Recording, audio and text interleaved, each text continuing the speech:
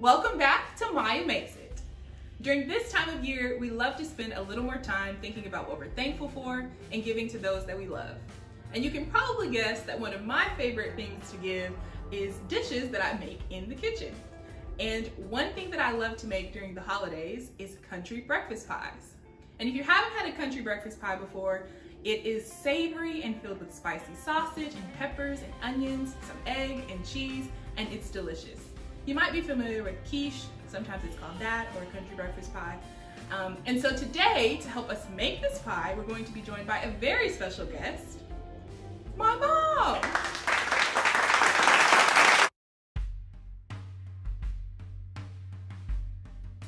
So Mama, why don't you tell us how you start the pies? Like, what's your first step? Okay, well, the first thing we would do is we brown the breakfast sausage. Now, we always use spicy because we like the hot, but if you don't like spicy, you can use a regular roll or you can use a maple flavor, just whatever it is that you like. So you brown the breakfast sausage and then you place it on a plate lined with paper towels to let it drain. You are a pro at these pies, right? I mean, you take them to people at church and to neighbors, and everybody raves about them. How'd you even start making them? Like, where'd you find the recipe? Well, I think it's around 1988. It's been a while because you or your sister was not born when I started. But I would look through magazines and find different recipes that I thought would be tasty. And when I made this one, after the first time, it was a hit. I mean, it was really well received. And so that's how I got started making them. Wow, so you've been making them ever since, just like that? Yes. And so we have browned the meat and we let it drain. And so now my step was to always chop the vegetables. And so we want to use one green bell pepper and a red bell pepper, an orange or yellow bell pepper, and then a jalapeno. And so you only need about 1 tablespoon, I'd say, of each of those vegetables. So you're going to just chop them up. A small dice. You don't want chunks, you don't have to bite into too much. And we really just use all of those vegetables because it's a nice variety of color, right? We throw in some onions too, just because it looks pretty. But if you don't have all of those things, don't worry about it. You can just use green and red and it'll still look great. Right. For some reason, these pies, I always made them in multiples. Usually we would eat one and maybe freeze the other because they freeze well. You can pop them out later. Or I would share. But either way, they get eaten. Yes, that's true. And so another one of my steps was to mix together the sausage and the cheese. And so we do 1 roll of sausage and 1½ cups of Swiss cheese for each pie. And so I would just toss it together and put it in the pie crust and then chop it with those vegetables that we chopped earlier. And then my mom would mix together the whipping cream and the eggs and then chop it.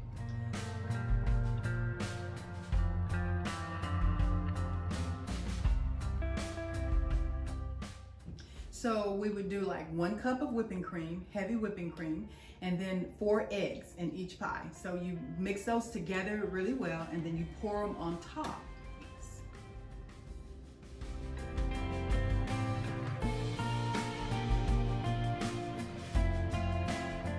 Make sure you spread the vegetables evenly on top of the pie. That helps with that presentation, the look of it. And then you just, after you get them spread, you pour the egg and whipping cream mixture on top, and you make sure you cover the whole pie. Then once you do that, I always like to take a brush and go around the edges and kind of brush the edges. Right, and that makes the crust look very, it helps it to brown and look very pretty. Now we'll place the pies in the oven at 375 degrees for 40 to 45 minutes. In our oven, it usually works for 40 minutes, but it might take a little bit longer in yours, so just keep an eye on it. And then they'll be ready to go, just like that. And now I was thinking, do you remember like what age I was when I started cooking in the kitchen, or how old I was when I was kind of good at it? Well, you were pretty young.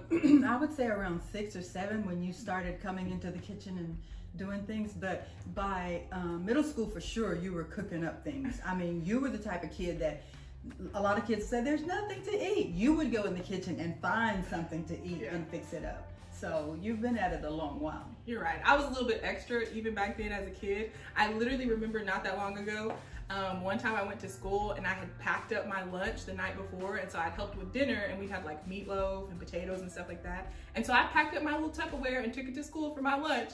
And so one of my classmates was like, wow, that's a whole meal there. So, hey, I can't help it. I'm a little bit extra. Nothing wrong with that. The pies are out of the oven, and so y'all know what that means. It's time for us to taste it. So Mama, would you do the honors and cut it up for us? Sure.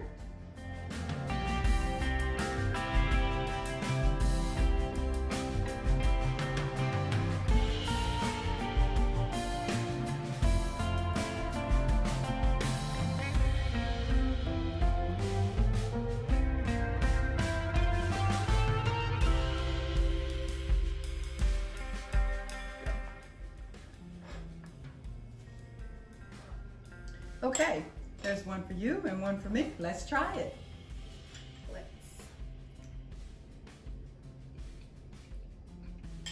Pretty good. We did that. Out of the park. Great. And remember, you can have these for brunch, you can have them for breakfast, you can have them for lunch or just a snack. And you can even have it for dinner. All you have to do is add a salad, a glass of tea, or your favorite drink, and a dessert. And you've got dinner. So we are going to finish off this one probably over the next couple of days, but we're gonna wrap up the other one and give it to someone. I think that's a good idea. Yeah, sure. So that's it for today's video. Thank y'all so much for watching, and thank you, Mama, for being our special guest today. Thank you for having me. I enjoyed being here. So if y'all want to see more of my mom, or you want to see us make a recipe together, make sure that you like this video and comment down below what you think we should make. She makes a Southwestern quiche that's pretty good too. It might be good. Let us know in the comments. Subscribe to my channel so that you don't miss any videos. Follow me on Instagram, and if you make this recipe or any of my others, be sure that you tag me so that I can repost it. Thank y'all so much for watching, and I'll see you next week. Bye. Bye.